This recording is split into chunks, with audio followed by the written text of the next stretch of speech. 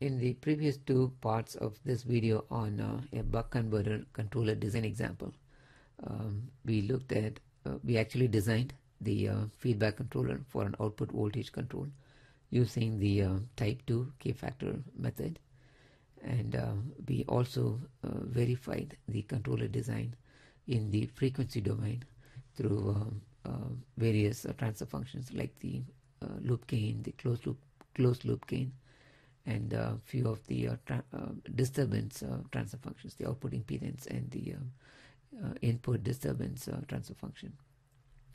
In this video, we will go ahead and implement the design controller in both the switching model as well as the average model, and perform several time domain transient simulations. So here is the switch model and all the component values as well as the input load values and the controller parameters. They correspond to the example specifications and the controller that we designed in the previous parts. Similarly, the average model also has the same component values and identical controller. The various transients that we are going to study in time domain are step change in the load current implemented by this load switched in at a given time, and then we have also step change in the input reference in the command input, and so that happens at 3 milliseconds and going from 12 volts nominal output to 15 volts output as a step. And I also apply a step in the input voltage applied at 8 milliseconds, going from a nominal input voltage initially 25 volts, and then that is stepped up to 25% above the original value. So it's a quarter of Vn is added to the original Vn.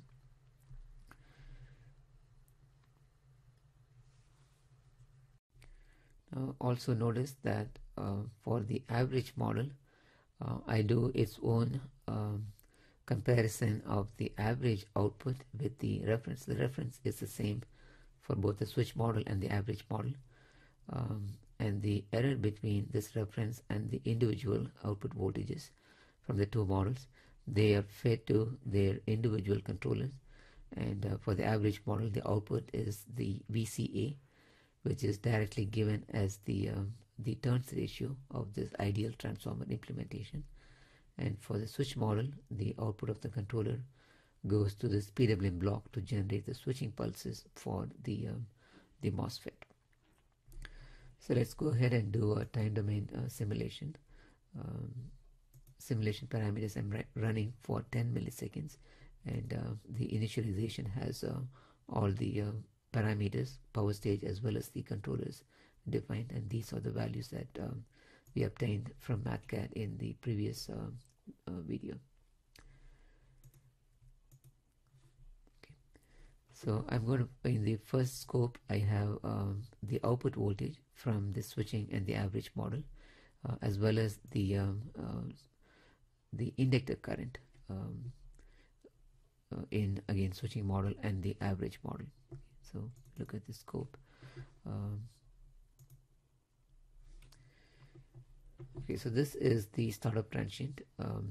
As we know, the initial condition was given as a 0 voltage, so there is a fairly long time because of the large capacitor that we have, and also the it also depends on the control parameters.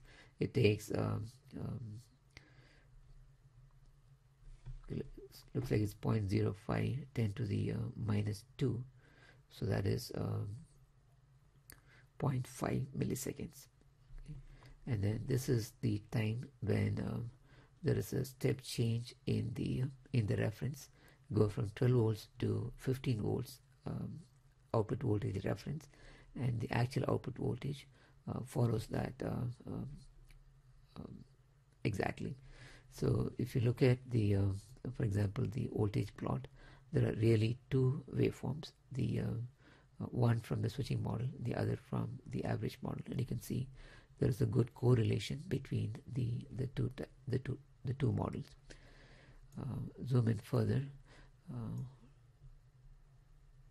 Okay. So this is this instant is when a step load is added. The load resistance is switched in. The extra load resistance is switched in into the circuit at this point. So the output voltage dips and the controller takes corrective action to bring it back to the required 15 volts output. And this is when that extra load is removed. So there is less output current than the inductor current. Output voltage has an overshoot, and the controller eventually corrects it back to 15 volts.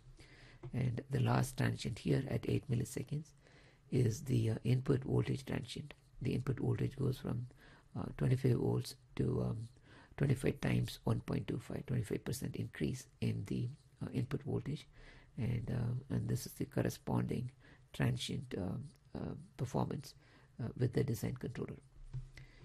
And if you look at the the inductor current waveform, let's look at the complete simulation. So there is a very large current during the startup. So that is required to, if you want like this kind of startup transient reasonably fast, like it was, I think it was 0.5 millisecond. To charge up a 500 microfarad requires this fairly large current. Okay?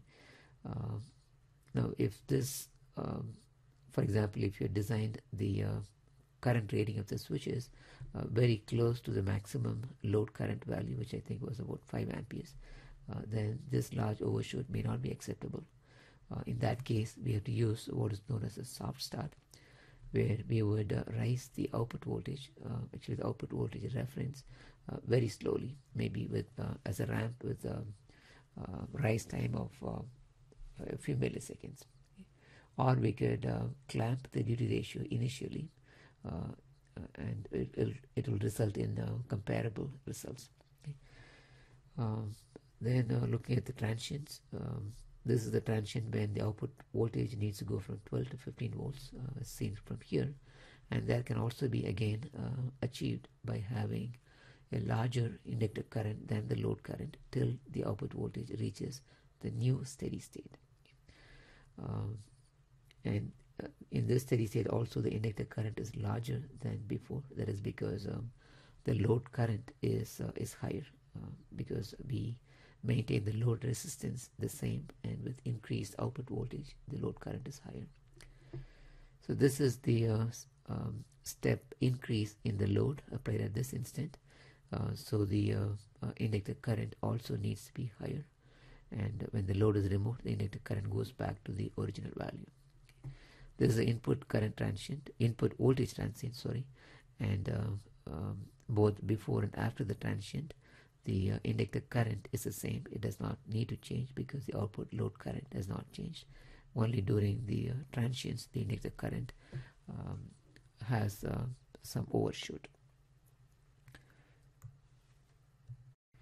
Next, we will look at the control voltages in the second scope. This one really has two signals. So if you really zoom in here, you can see there's a green and a red waveforms corresponding to the switching and the average models. So initially, the control voltage actually saturates, the duty ratio actually saturates at 1. That's because of the relatively high bandwidth that we have, and the large output capacitance, 500 microfarad, requires fairly large inductor current, and to get that inductor current, that slew rate, the slope of the inductor current, we need a larger average input voltage, and therefore a large duty ratio, and the maximum we can have is 1. So it's clamped at 1, and after this time the current has risen and the requirement on the duty ratio comes down, and then we are in the linear unsaturated region. Also notice the good correlation between the average and the switched model. This is the step change in the command reference, the step load addition, step load removal, and this is the last one was the input voltage step change. As the input voltage rises, the required duty ratio for the same output voltage comes down, and that is what we see here. I'm also plotting the input current. Obviously the switching The green waveform is from the switch model, and the red is from the average model. The red waveform is actually is similar to the cycle by cycle average value of the green waveform.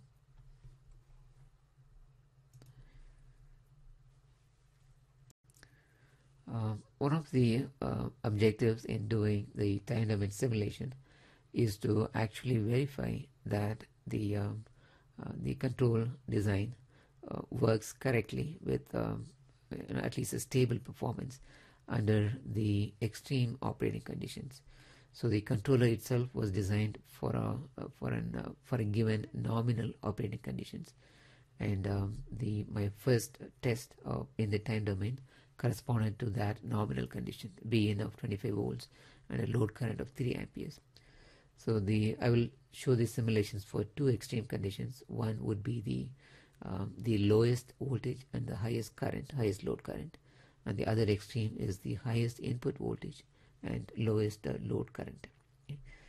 And we're going to compare each of those three operating conditions.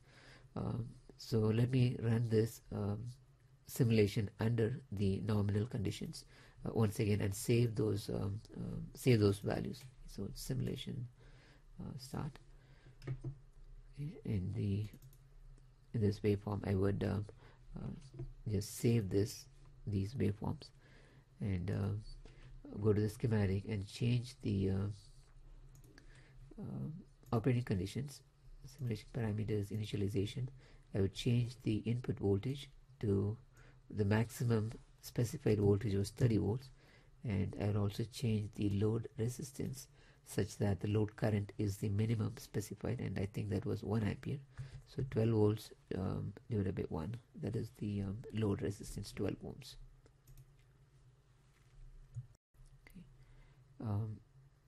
So if I run the simulation and look at the voltages and the currents under all of those transient conditions, you can see there is very little change in the output voltage as we want.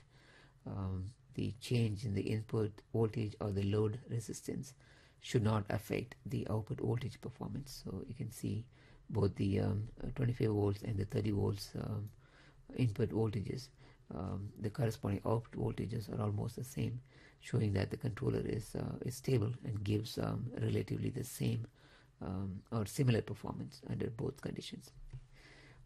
There is quite a bit of change in the inductor current. That is mainly because of the change in the load resistance. The startup transient is not significantly affected, but the value of the inductor current, once it settles down, the higher value, the top waveform, corresponds to the high load current conditions, the first condition.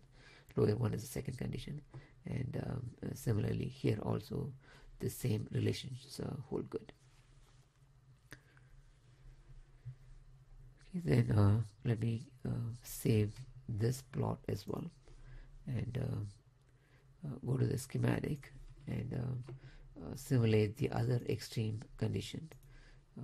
Initialization, go change the input voltage to 20 volts, the lowest input voltage, and the load resistance would correspond to the highest current, which was 5 amperes. So the resistance will be 12 volts divided by 5 amperes. Simulate this condition. If you look at the same plot, once again very little change in the output voltage, but quite a bit of change in the inductor current. The topmost waveform here corresponds to the highest load condition, 5 ampere condition.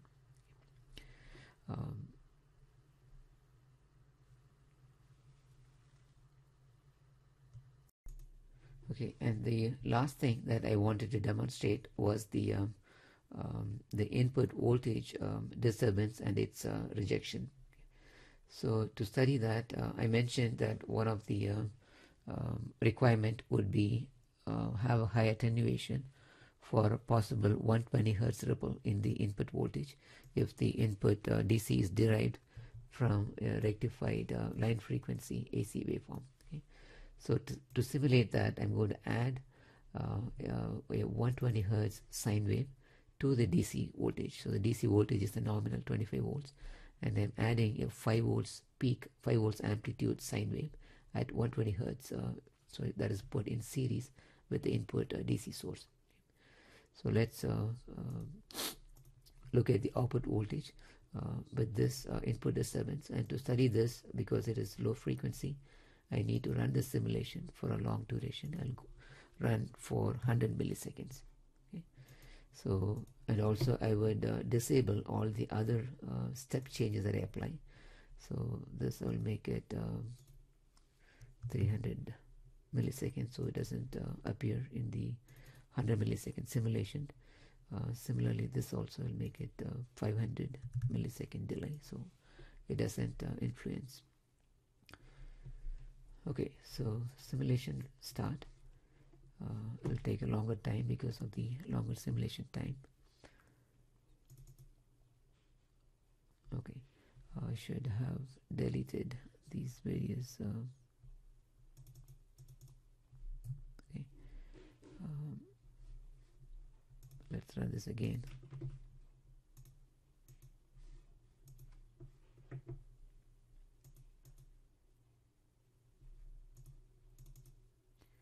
Okay, so the input voltage had 5 volts perturbation, 5 volts amplitude perturbation, whereas in the output voltage it is significantly attenuated.